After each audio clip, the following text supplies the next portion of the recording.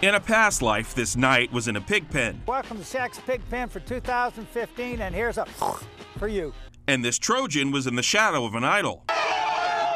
Now they officially join the Aztecs bandwagon, or really full bandwagon, like the oxen might pass out full bandwagon. But there are some that would like to stay home that didn't think that the local school was either good enough or had a high enough profile or whatever to stay. And I think we've bridged that gap finally. I think it's taken 4 or 5 years to bridge that gap, but we finally bridged that gap. We're already there. That's my point. We're already there. We're not being given credit for being there, but we're already there. If you look at statistics over the last 3 years, we're already there. But everybody keeps wondering, there's some magic thing up there that some magic mountain we're supposed to climb, and then all of a sudden we're on top of the mountain? Well, guess what? We're already there. Dale Lindsay's crew will have local pride as well. One foothiller stopping for a chat with the Big Pig. Very old school, which I like. Keeps the younger generation in check.